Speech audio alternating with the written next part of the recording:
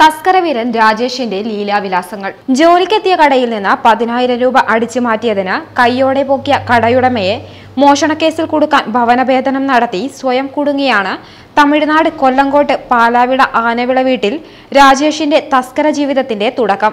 കഴിഞ്ഞ ദിവസം പോലീസ് പിടിയിലായതോടെ ഇയാളുടെ ഇതുവരെയുള്ള വീരകൃത്യങ്ങൾ പുറത്തായത്. പഠനം നിർത്തി പ്രായപൂർത്തിയാകും മുമ്പ് ജോലി അന്വേഷിച്ച് മംഗലാപുരത്തേക്ക് വണ്ടി കയറിയ രാജേഷ് ഉടുപ്പിയിലാണ് ചെന്നുപെട്ടത്. അവിടെ ഒരു ഫർണിച്ചർ സ്ഥാപനത്തിൽ സെയിൽസ്മാനായി. അവിടെയുള്ള നോട്ടുകെട്ടുകൾ രാജേഷിന്റെ കണ്ണിനെ മഞ്ഞളിപ്പിച്ചു. കൗണ്ടറിൽ നിന്ന് 10,000 രൂപ അടിച്ചുമാറ്റി.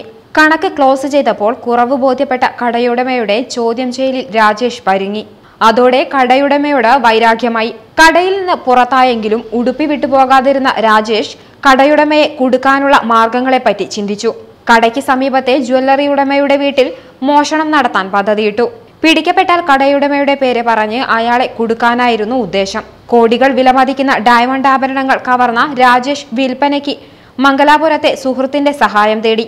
മദ്യലഹരിയിലായിരുന്ന സുഹൃത്ത് ഒരു ടെലിഫോൺ ബൂത്തിൽ നിന്ന് ആരെയോ വിളിച്ച് ഡയമണ്ട് വിൽക്കാനുള്ളതായി അറിയിച്ചു. ഉച്ചത്തിലുള്ള സംസാരം കേട്ട് ബൂത്തുടമ പോലീസിന് വിവരം കൈമാറി. പോലീസ് ഫോൺ ചെയ്ത യുവാവിനെ പൊക്കി.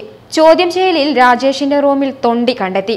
ഫർണിച്ചർ വ്യാപാരിയെ ലക്ഷ്യം വെച്ച ഓപ്പറേഷൻ തിരിച്ചടിച്ചതോടെ ഭവനഭേദനത്തിന് സുല്ലിട്ടെങ്കിലും മോഷണത്തിൽ നിന്ന് പിന്തിരിയാൻ രാജേഷ് കൂട്ടാക്കിയില്ല. തമിഴ്നാട്ടിലും കേരളത്തിലും നിരവധി കവർച്ചകൾ നടത്തിയ രാജേഷ് ഓപ്പറേഷനുകൾക്ക് ആരെയും കൂട്ടാറില്ല.